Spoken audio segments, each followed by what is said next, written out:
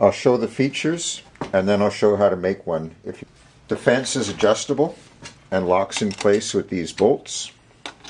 You can attach a clamp to the fence track. You can attach a clamp to the base and they tighten in with a bolt.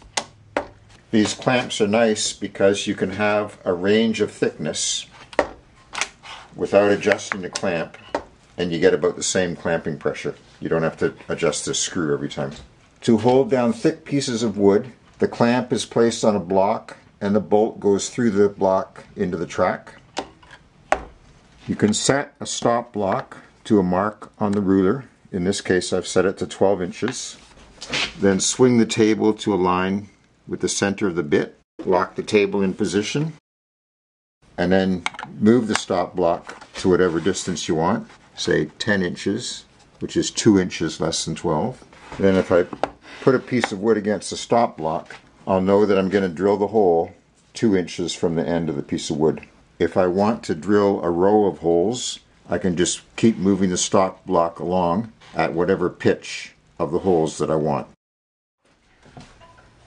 Most drill press tables that you can buy are 24 inches wide and 12 inches deep. Woodpeckers makes their table 24 by 16. 16 seemed a little bit far out for me when I placed it on the drill press, kind of felt like my stomach was hitting it, so I went for 24 by 14. Instead of cutting dados to receive the track, I just have some 1/2 inch MDF material, which is the same height as the track, and then screw the MDF to the base, and after that's done I'll install the tracks and they'll be a perfect fit. This MDF material is just a couple of thousandths of an inch higher than the track, which is okay.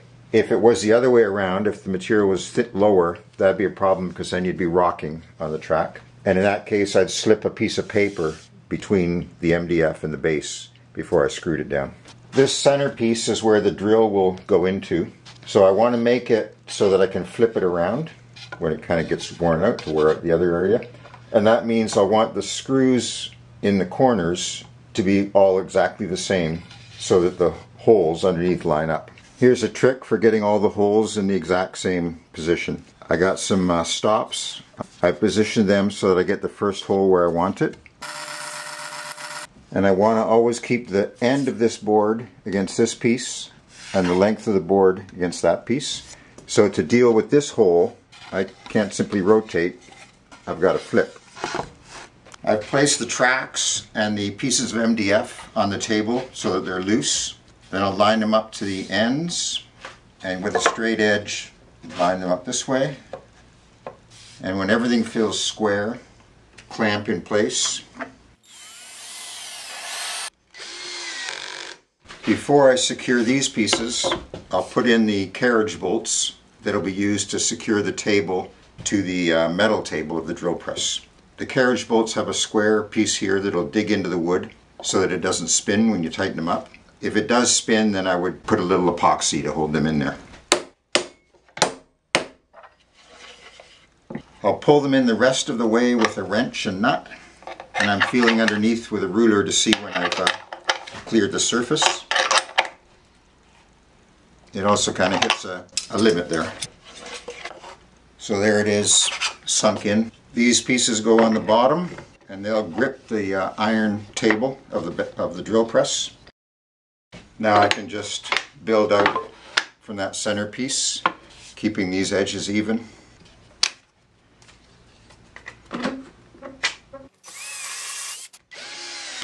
Now the T-track can be drilled and screwed in. If you want to countersink the holes in this extrusion, you'll need a countersink bit that is no more than 8 millimeters in diameter. That's a little less than 3/8 inch. And that'll just fit in there. This is one I found on Amazon. So there's the base completed with the brackets. That'll just slide on there and tighten up the knobs.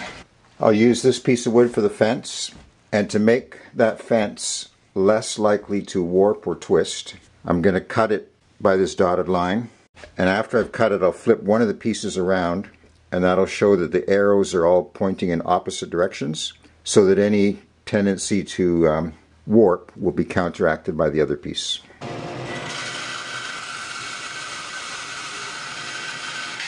So now when I flip one piece around and glue those back together, circle arrows are in the opposite direction. So there's the fence.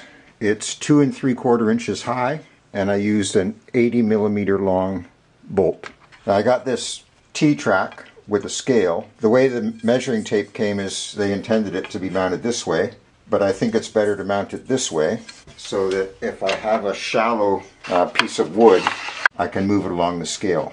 And rather than if it was this way, the scale would be too high. So what I did was I slid the plastic ruler out, flipped it over and slid it back in so the numbers are right side up. So now all I'll do is cut a 1/2 inch deep dado in there and screw that in.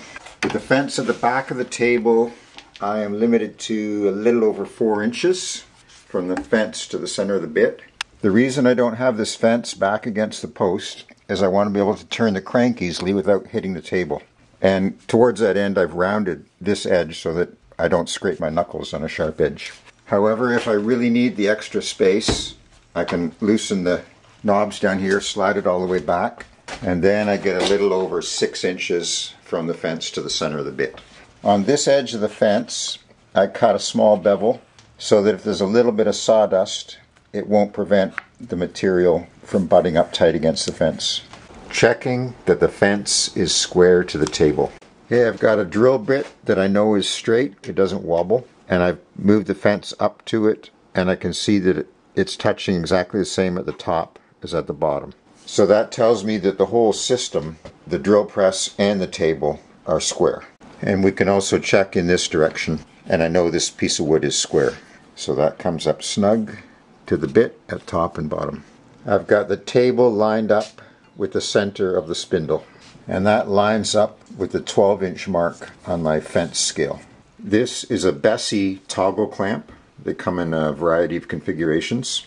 There's a hole that'll take an 8mm bolt, a metric 8mm bolt that's 1 centimeter long. I got these 30 M8 T-nuts. 2 styles I found. One has a ball bearing on a spring. The other has a leaf spring.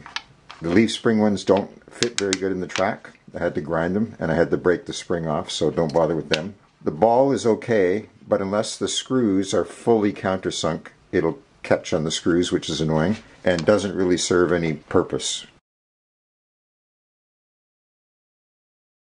Held that against the grinder, popped the ball out.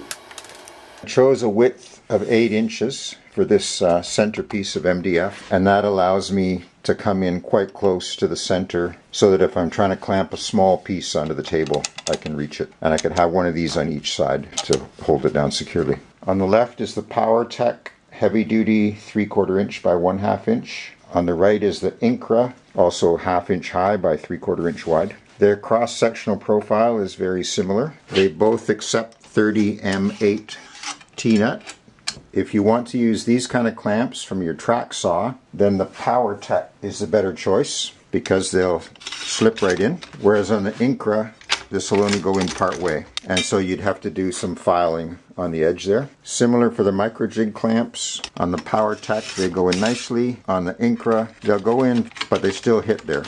I can't see much use for this type of clamp on the drill press table, but on another jig it might be useful, and so then the Powertec would be a better choice.